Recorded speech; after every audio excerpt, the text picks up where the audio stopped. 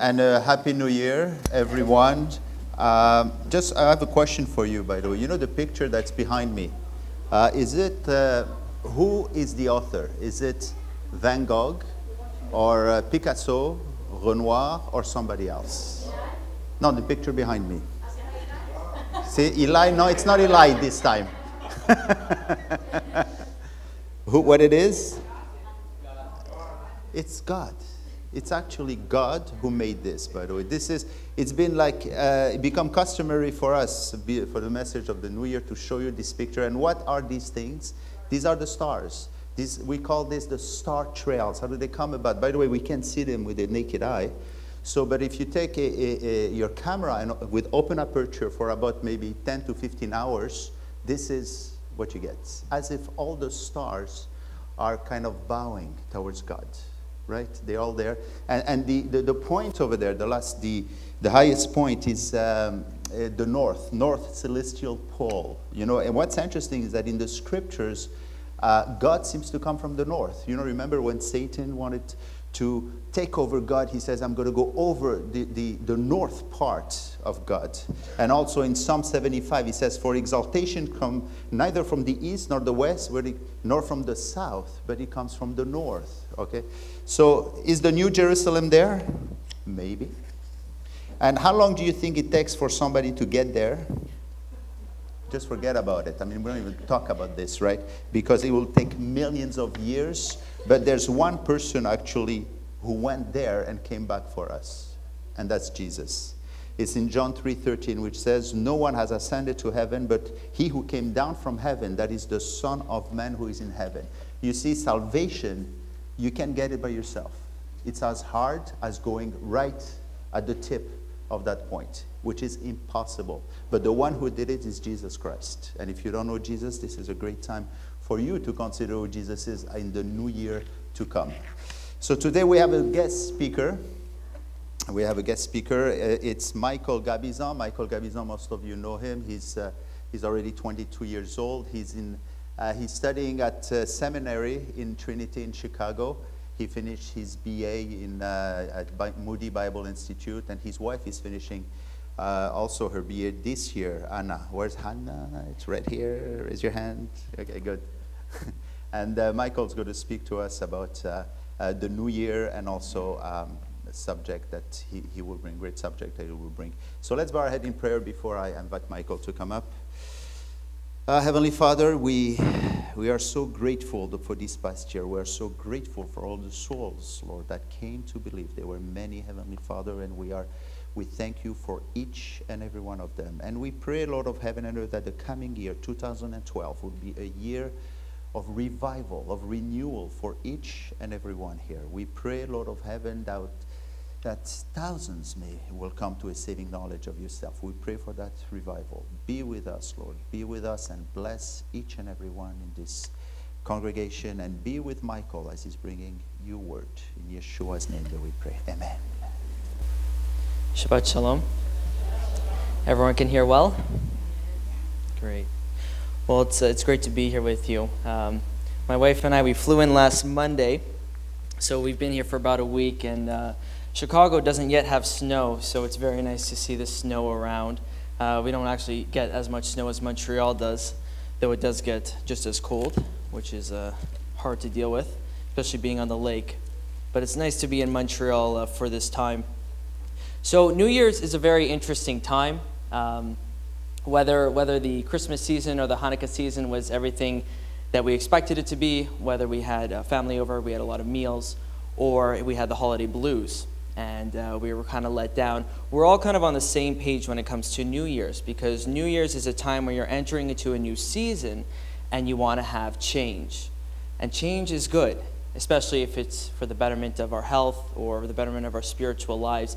But what's very important is that when we make change or when we make New Year's resolutions, we have to be very realistic when it comes to these decisions. I want to read a quote in a book called Christian Counseling by Gary Collins in reference to how people handle change. He begins by asking, have you ever made a New Year's resolution and given up a few weeks or maybe a few hours into the new year? You're not alone. Researchers have discovered that 25% of New Year's resolutions are abandoned within the first week. 60% are gone within the first 6 months. Of those who fail, the majority will make the same resolution year after year for as long as 10 years before they either give up or finally succeed in making a change that lasts for at least 6 months. Those are discouraging statistics when we try to make change. But don't let that discourage you. Make resolutions. What I'm here to propose is that change, it doesn't come about by simply waking up and saying, I'm going to do this better, I'm going to do this differently. Change, as you see in the scriptures, it really comes with a change of mind.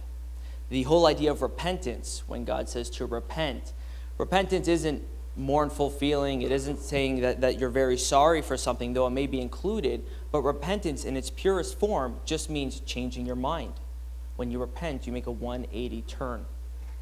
And so in the same way, what I want to speak about today is a changing of mind, challenging a certain mindset which I see is prevalent within a lot of Christian men and Christian women. I entitled this Bible study, Pressing On Even When New Year's Resolutions Fail. To give you a little bit of context, I was recently speaking with a friend of mine, and we were talking about how Christian men, specifically because we cannot vouch for Christian women, though I would assume it's the same thing. Christian men, we have a hard time with guilt. We have a hard time with shame. That though we continue on in this life, we carry with us the burdens of things we've done or expectations we haven't lived up to. And we're kind of on cruise control when it comes to our relationship with the Lord. We're good with the Lord is good with us, and we kind of just continue on looking forward to when we'll be with Him in eternity. And that's the thinking I want to challenge, because in contrast to cruise control, I want to press on and continue going forward in this life, continue pursuing the Lord. I think I've shared this story a couple of times when I've been up here, but when I went to New Brunswick Bible Institute, my first Bible college, I struggled a lot with guilt and with shame. I just couldn't believe that the Lord would forgive me. I wasn't feeling that forgiveness. So we're going to speak a little bit about that. Now, to illustrate the biblical truth, we're actually going to look to the first place in Scripture where man interacts with guilt and with shame. And that's found in Genesis. It's found in the creation narrative with Adam and Eve. So we're going to be looking at Genesis 1 through 3. Now, obviously, this is a big chunk of Scripture, and we're not going to be able to go verse by verse through it. But what we're going to do is kind of just like when you skip rocks across the water. It touches on certain things, but you know the direction it's going. In the same way, we're going to be touching on specific verses and seeing how the story develops.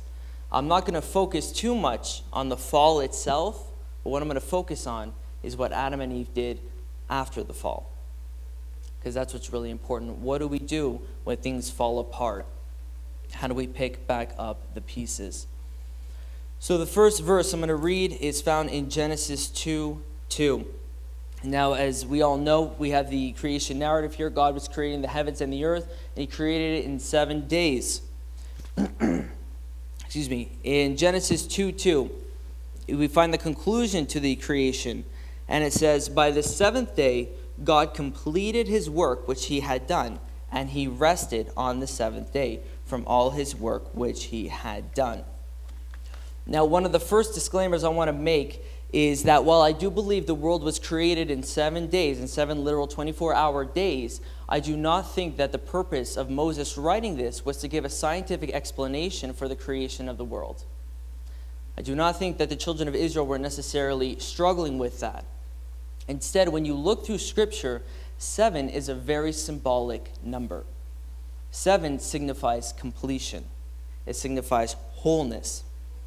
Now, we have to be careful, because just because something is symbol-laden, it has symbol in it, doesn't mean it didn't actually exist or happen. I do believe that the world was created in 7 days, but the theological significance behind the world being created in 7 days was that God did it in perfection. And not only that, but it says specifically here, and He rested on the seventh day.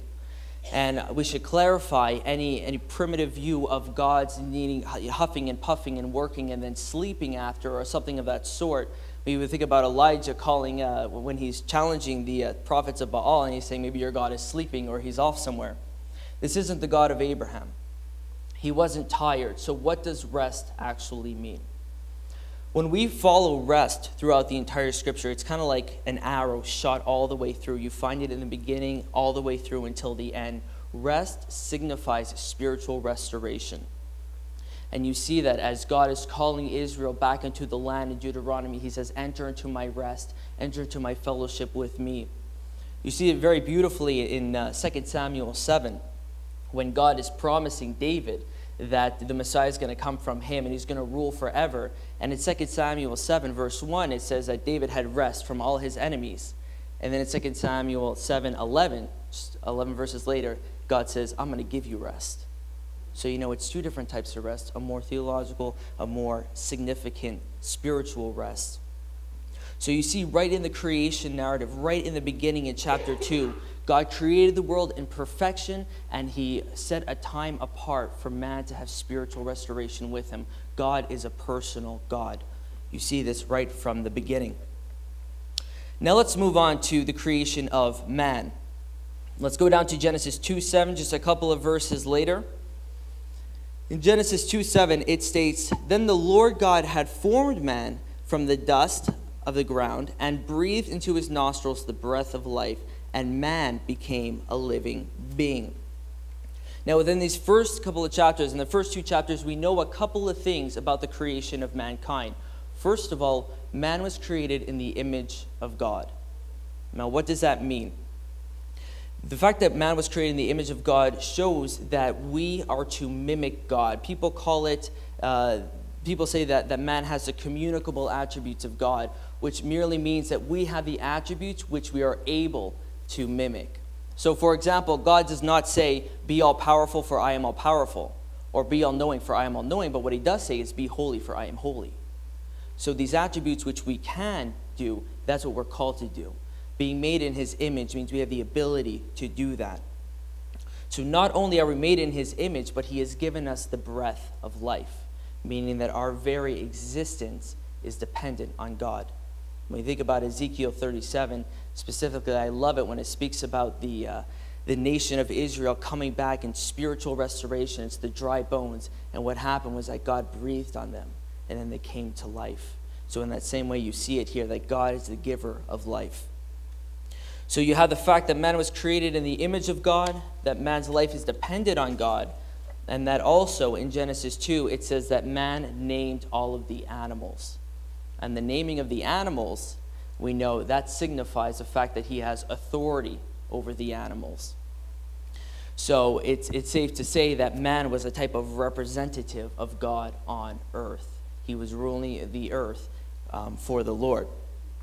So from these things alone, we see that before we even come to the Garden of Eden, before we even come to the fall, God has created the world in perfection. He has created it as a personal God to have fellowship with man. And he created man to be his type of representative on earth, being made in his image. And then we come to the Garden of Eden in Genesis 2:15. Again, a couple of verses down. Now, this is very interesting. There's a mention of the Garden of Eden before, and then there's some description of it in 10 to 14. But here, the author is saying the purpose of the Garden of Eden.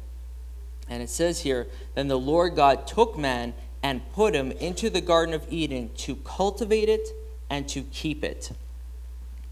Now, most of our translations will have to cultivate it and to keep it. But what's very interesting is that when you look in the Hebrew, for anybody who knows Hebrew grammar, your eyes will catch something that's very unique. And this was brought out by Dr. John Sailhammer, and it was reiterated by Michael Wexler from Moody Bible Institute. And I really love the truth found here. While in grammar, this is very unique because to cultivate and to keep it refer to the garden.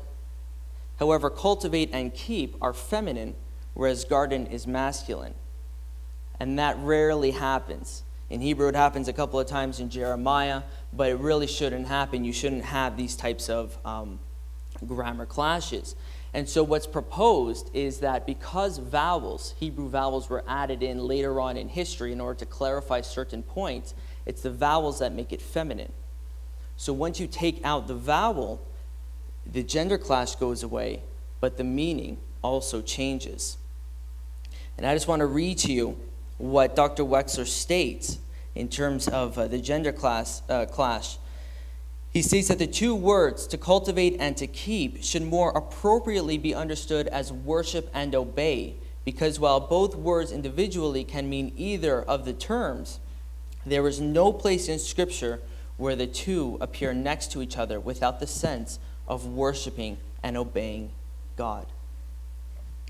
So what he's saying here is that not only when you take out the vowels, not only does the gender clash go away, but also these two words, whenever they appear together in the Torah, they're always in reference to worshiping and obeying God.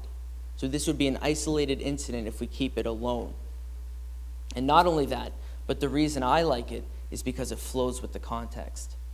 Because he says here, if this is the correct meaning, he says, then the Lord God took man and put him into the Garden of Eden to worship and obey. And the Lord God commanded the man, saying, from any tree of the garden you may eat, but from the tree of the knowledge of good and evil you shall not eat, for in that day you will surely die. In the next verse, you have the first introduction to death. No one before ever heard of death, and now here God is giving stipulations. He's saying, I have placed you in the garden in order to worship and obey, to have fellowship with me. There's only one stipulation: do not eat of the tree of knowledge of good and evil, for in the day that you eat of it, you will surely die, which I believe he's specifically speaking about spiritual death at this moment, because physical death is reiterated later on after the fall.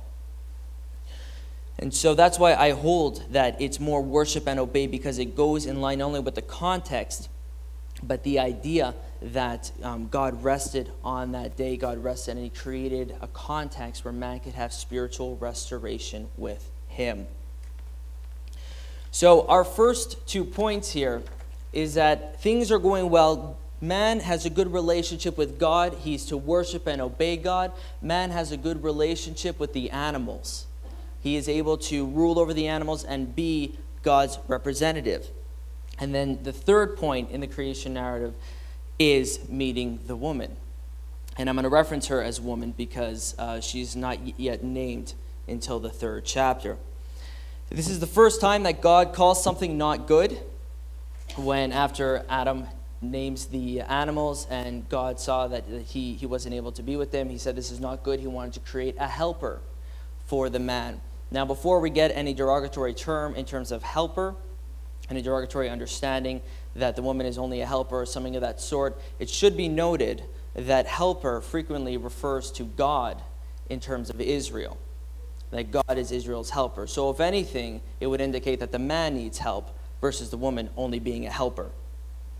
That would be a more consistent understanding with Scripture.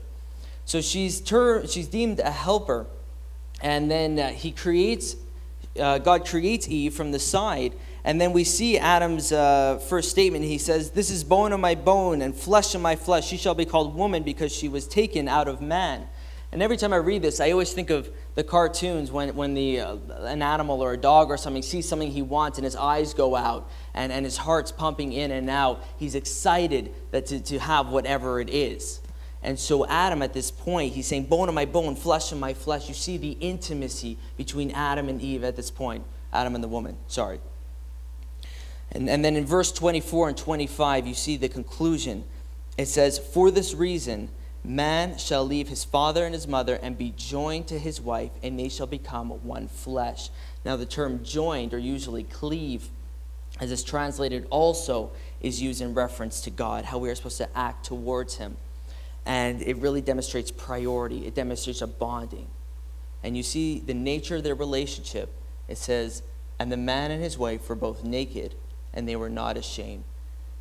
There was no shame in their relationship. There was a pure, intimate relationship between the two of them. And then the creation narrative kind of stops. And then you enter chapter 3. So far we have man's relationship with God, which is great. Man's relationship with the woman, which is great. And man's relationship with the animals, which is great. Okay, we could compare this to ourselves as like a mountaintop experience where your family's going well, the economics are going well, and you're not losing any money, anything of that sort. You're on the mountaintop experience where things with the Lord are going well. The big question is, what happens when you fall down into that valley?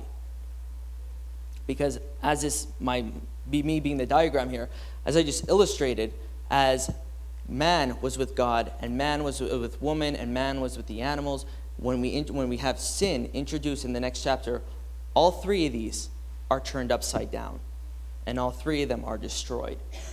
You see that sin infiltrates every area. So let's see what happens when things fall apart. As we enter to the next chapter, there's really not much introduction given to the serpent. There seems like a break because of our Bibles where chapters were added. But there really isn't any introduction. You have the fact that they were naked, were not ashamed. This says, now the serpent was more crafty than any beast of the field, which the Lord God had made. And we know from Revelation that this serpent was Satan.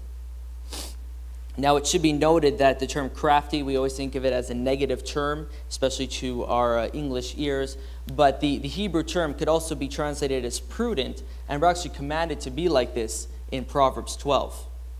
So what that illustrates is that while God can make something good, he can give you gifts. When you use them for things apart from his glory, they kind of go to waste. And here they were used against God. So it says, now the serpent was more crafty than any beast of the field. And he said to the woman, and I like to call this next section here hyperbolic section, because it's hyperbole after hyperbole. Sorry. And so he goes on here, and he first speaks with the woman, and he says to her, first a lie, he implants doubt in her mind. And he says, indeed, has God said, you shall not eat from any tree of the garden? Now, we know this is a complete lie because God said, eat of any tree of the garden, just don't eat of this one. And Satan says, didn't God say don't eat of any? So what he has done is he has turned God as a suppressor rather than a protector. As God gave instruction to protect them, he tried to show these rules being more suppressive. Now, Eve at this point should have stomped on his head or something of that sort, and it would have been a proper response. Instead, she adds her own exaggeration. And she says, from the fruit of the trees and the garden we may eat, but from the fruit of the tree which is in the middle of the garden, God has said, you shall not eat from it or touch it. God never said you shall not touch it. And so she adds her own exaggeration in here. So the entire time, both of them, while they're kind of speaking past each other, are turning God into a suppressor rather than a protector. And that's what sin does. It makes you lose focus of what God is doing. It's kind of like in reference to a lens. When you take a lens, when you start to blur it, that's what sin does to our perspective in life. It starts to mess with things. And then finally, we know what happens. It says that the woman took of the fruit. And you see here in verse 6, when the woman saw that the tree was good for food, which is the lust of the flesh, that it was a delight to the eyes, the lust of the eyes, and the tree was desirable to make one wise, which is the pride of life, she took its fruit and ate, and she gave also to her husband, and he ate. And hence you have sin entering into the world.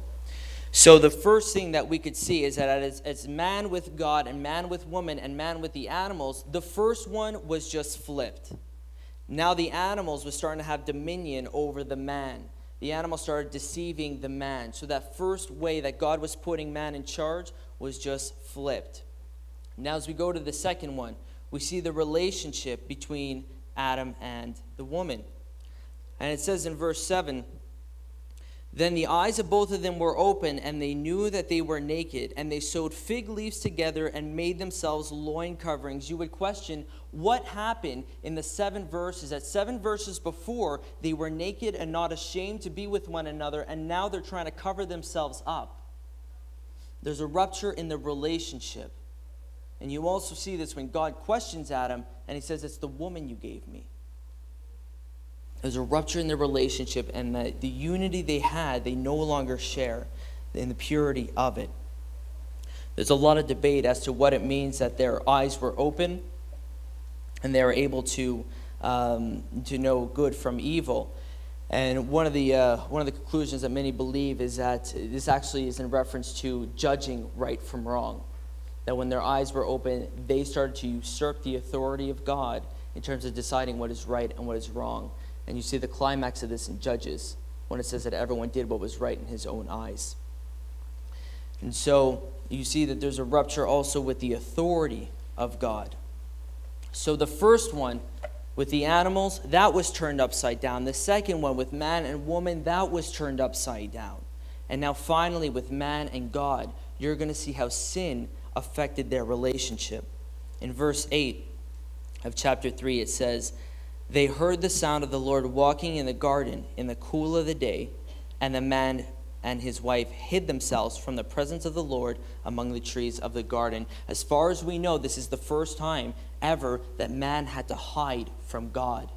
In the very garden where man was supposed to worship and obey and have fellowship with God, man was hiding from him. And we see, as we go on in verse 9, "Then the Lord God called to the man and said to him, 'Where are you?'" Imagine how thick the air would get. And he said, "I heard the sound of you in the garden, and I was afraid because I was naked, so I hid myself." And so the question, why would God say, "Where are you?" Did God really know where they were? Of course. When I speak about this, I bring up the illustration of when I was a little bit younger, and my father came down the stairs, and he came into the kitchen, and the chocolate was gone. And so he looked at me and he said, "Michael, did you eat the chocolate?" I said, "No." And I had chocolate all over my face. Obviously, he knew I ate the chocolate, but what he was doing was he was asking me so that I own it. Yes, I ate the chocolate. And in the same, I said no, but in the same way, he's saying, "Where are you?" And then Adam owned it. He said, "I was naked and I was hiding from you." There was a rupture in the relationship. Everything God established, which was perfect, because God was in the center, now we see that as man put himself in the center, judging what is right and wrong, everything got flipped upside down. Now, as we come back to our own experience, we could look at Adam's experience prior to the fall and say that is our mountaintop. That is where we want to be. We want to be good with the Lord. We want everything to be going well. But the fact is, things don't go like that. You have your valley moments. You have times when things fall apart. The question is, what do you do? And really, it's kind of funny that we're taking the example of Adam and Eve and trying to act as they acted. But the truth is that the scriptures don't record them going on with shame. It doesn't record them beating themselves up about their actions. Instead, you see that they continued on, pressing on, having a hope in God. And we're going to see what really happens here. So as the narrative continues, God asks the man, "What did you do?" The man says it's the woman's fault. The woman says it's the snake's fault, Satan's fault. And then the judgment proceeds in that fashion. You have the snake, the woman, and the man. And with the snake, we have one of the most significant verses which sets the tone for the rest of Scripture in Genesis 3:15. This really sets the stage for the rest of the Bible. And it says here, "And I will put enmity," he's speaking to the serpent and to Satan. He says, "I will put enmity between you and the woman, and between your seed and her seed. He shall bruise you on the head, and you shall bruise him on the heel." What God is telling Satan at this point is that the woman is going to have a seed who's going to come, who's going to crush your head. God just gave Satan his death sentence. He just said someone is going to come in who's going to destroy you. And this, the term seed is used here. You're going to see seed all over the rest of the Scripture because you're always tracing this seed. Who is the one who's going to come, who we know is Jesus. So he makes this declaration to Satan, and then he moves on to the woman. And to the woman, we know that first, birth pains are one of the judgment. And then a second thing, it says, "Your desire will be for your husband," in verse 16. And there's been a lot of debate. What does the desire mean? Is it psychological? Is it emotional? I'm not exactly sure what it means. There's quite a bit of debate. But what we have to take into consideration is that this term desire is only used one other time in the entire Torah. And it's in the next chapter when God says to Cain that Satan, it desires to overtake you. Its desire is for you. So it has negative connotations to it. But again, the judgment, your desire will be for your husband, and he will rule over you. You see a rupture in the relationship that God had created for man. And then finally you have in 19, he judges the man. By the sweat of your face you will eat bread till you return to the ground, because from it you are taken, for you are dust, and to dust you shall return, which I believe is bringing up physical death. So he's saying that while I gave you this garden, while I gave you this land to fellowship with me, to cultivate it, to worship me, now you're going to have to work by the sweat of your brow as they are exiled out of the garden. And so judgment came, and now the question is, where do we go from here? This is an extremely significant question, as it allows man to continue on with hope as we're entering into the new year. What Adam and Eve does is that they find themselves in the Lord. Okay, and we're going to see that in a second. They find themselves in what God has set up. They didn't find themselves in what they did. They didn't beat themselves up because of what they did. Instead, they saw what the Lord was doing and they jumped on board with it. So what did the Lord do? He judged Satan. And he says, I will put enmity between you and the woman, between your seed and her seed. He knew that the death penalty was coming. It was pending for Satan. So what did Adam do? We see his response in verse 20. It says, now the man called his wife's name Eve, because she was the mother of all the living. Now, if you were standing there, you would say, Adam, what is wrong with your thinking? Not only were you just promised spiritual death, you were just promised physical death, and yet you're naming your wife Eve. You're naming your wife Life, the mother of all living. Why?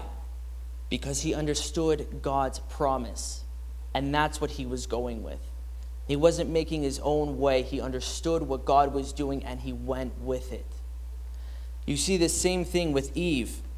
After they're exiled out of the garden, which is a great demonstration of grace, it says in Genesis 4:1, it says, now the man had relations with his wife Eve, and she conceived and gave birth to Cain. And she said, I have gotten a man-child with the help of the Lord. Now, as I'm sure many of you have interacted with this passage before, we know that in the Hebrew, with the help of isn't in there. And so what many people conclude is that Eve thought she was giving birth to Jehovah. She thought she was giving birth to the Messiah. So they say her theology was right. Her timing was a little off. But her theology was correct. Now, whether one accepts this or not, some people reject it because they say, well, there's no way that there would be such a distinction between God and man, and then she believes she gave birth to God, or something of that sort. Regardless of which one you believe, it's an amazing thing that she gave birth to life, regardless of death, which was continuously promised before. So what this shows is that both Adam and Eve, after they had their mountaintop experience and they fell hard, they fell, which has ripple effects to the rest of eternity, they still got up and they didn't find their own way. They didn't just carry their burdens as they continue on life waiting to die. Instead, they took action to find themselves in what the Lord was doing. And that's the way to pick back up the pieces, is to find yourself in who the Lord is and what he's doing. I shared a little bit before about my experience at New Brunswick Bible Institute and the guilt and the shame I was feeling. And it wasn't of anything that was out of this world. I just didn't feel forgiven. And I remember just staying up late and just praying so that the Lord would allow me to feel forgiven, that I could wake up in the morning and that I could feel better.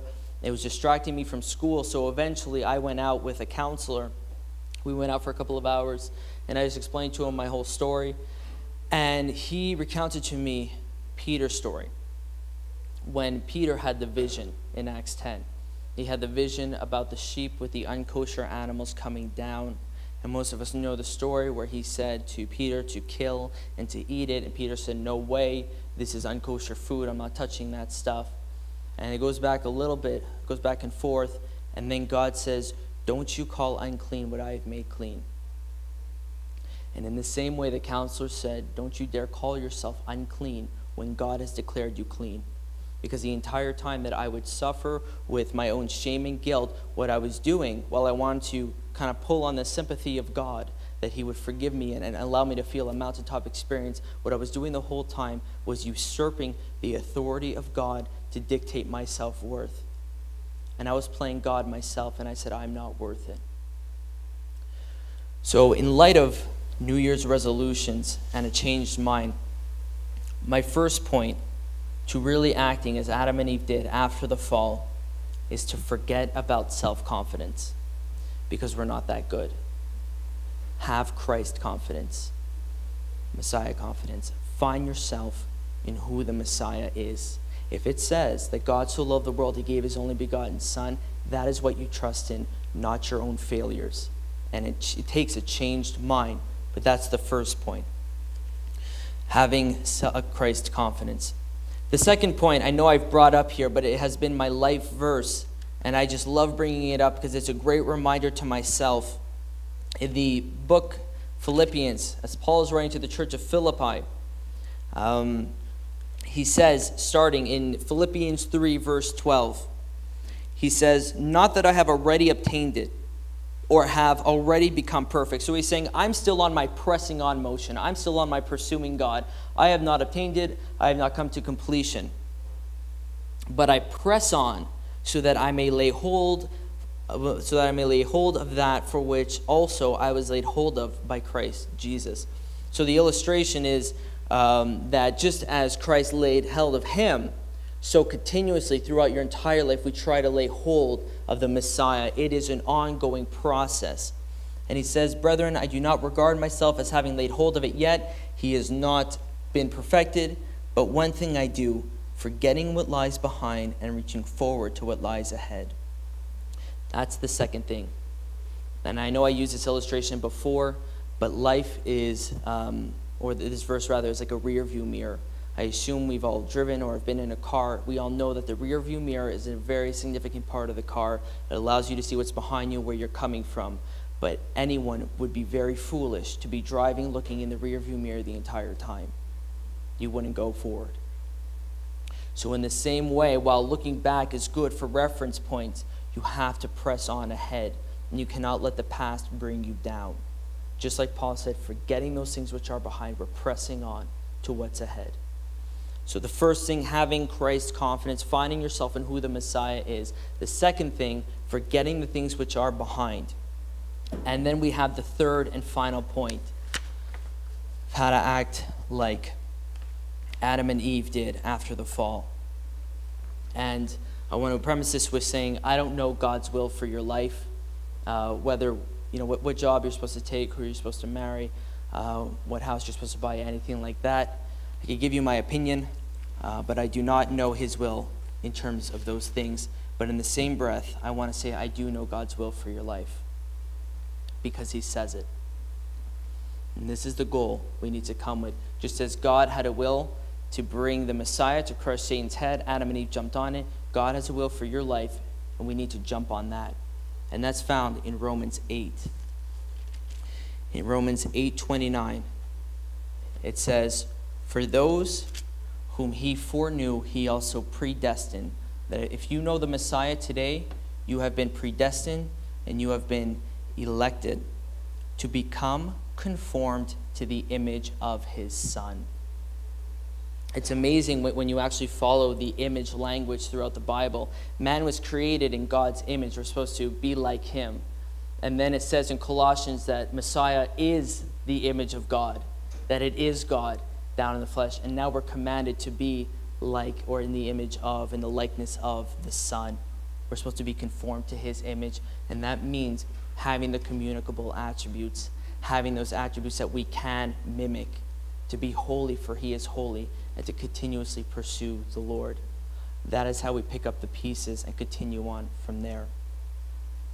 So, as a short recap, man had it all good. Man with God, man with the woman, man with the animals, and then everything was kind of shot to pieces with the initiation of sin because it wasn't God-centric anymore. And then from there, what did they do? They picked up the pieces by finding their future and their hope in the Lord. And that is what I challenge as a New Year's resolution for us. To no more find our future and our hope in ourselves and our self-worth. We have Christ's confidence. we continue to conform to the image, and then we forget the things which are behind. Amen?